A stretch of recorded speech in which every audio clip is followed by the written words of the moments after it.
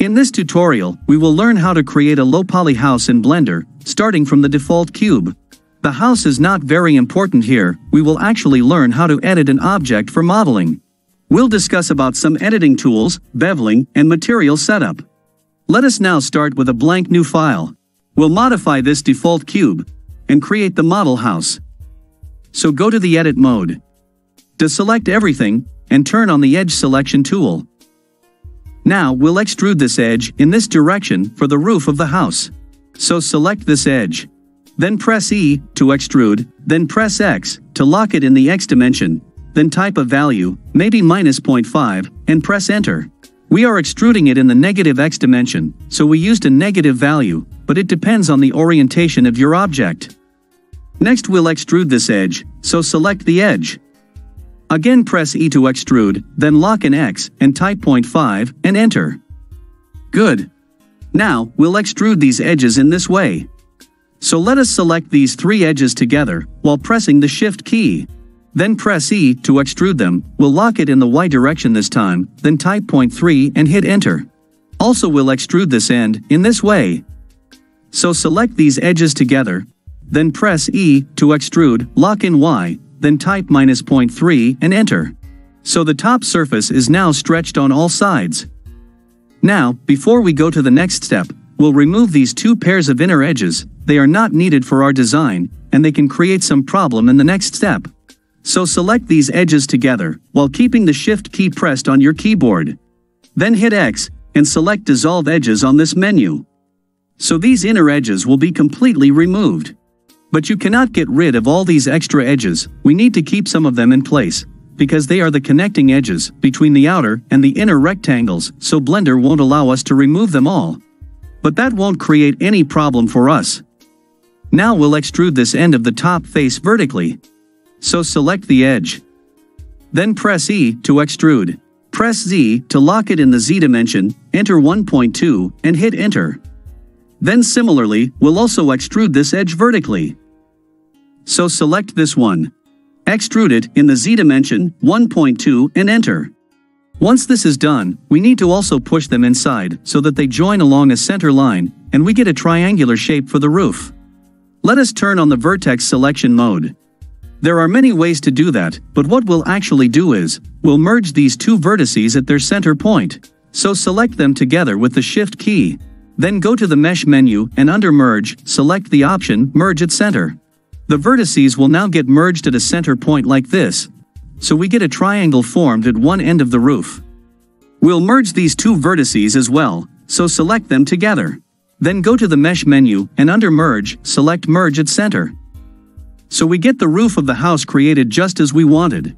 But this is a hollow face, so we have to create a face for this triangle. Let's turn on the edge selection mode and select these edges together. Please keep the Shift key pressed while selecting. Then go to the Vertex menu and select New Face from Vertices. So we get this filled with a new flat face. Similarly, we have to create a face for this side as well. So let us select the edges. Then from the Vertex menu, create a new face. So the basic building block for our house is now ready. So far it looks good, we just need to cut the door and the windows before we go for the next steps. So back to the object mode, we'll need one more object here in order to cut the door and the windows. So let us go to the Add menu and add one cube. Then pick the Move tool and bring out the cube from the house object. We have to also change its dimensions. Let us change the X scale factor to 0.4 so that we get a narrow object here. Then, we'll also change the Z scale factor to 0.7. And we'll move it down by exactly half of that, which is 0.35. Now we'll move it toward outside so that there is a small amount of overlap between them. Let us fine-tune this as -1.8. Then select the house object. Maybe we can actually rename this to something like house. While the house is selected, go to the Modifiers tab and let us add one Boolean modifier. Ensure that the difference option is selected. Then in the target object, select the second cube. Now apply this modifier.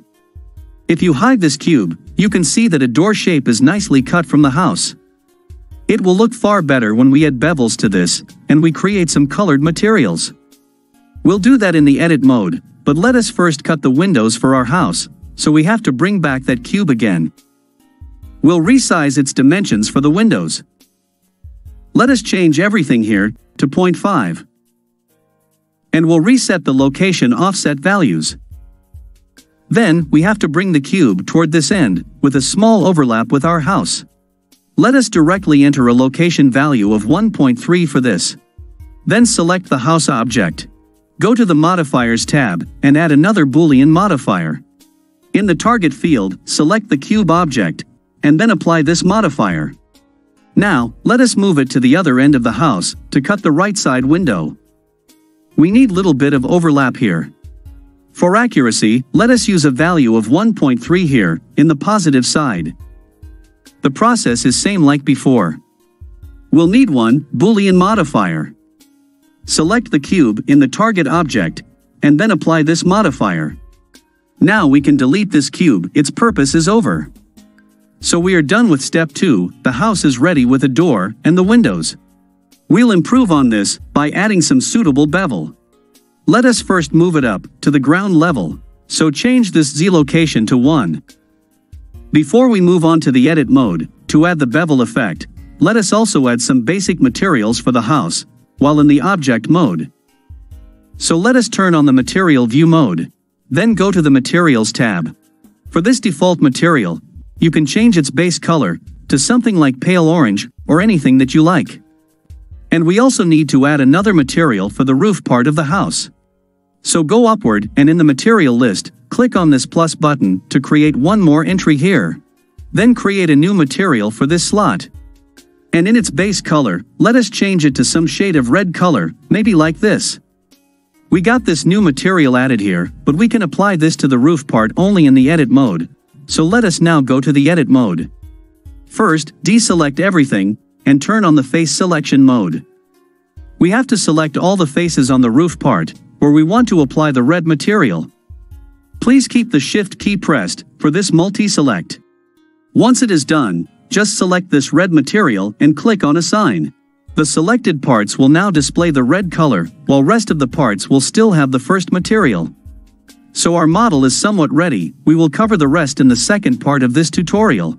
We'll add some bevel effect for the corners, then we'll change few materials so that it looks more decent, and we'll also add some noise textures to the materials for a realistic output. So stay tuned for the second part we are uploading. Thanks for watching, and don't forget to subscribe to this channel.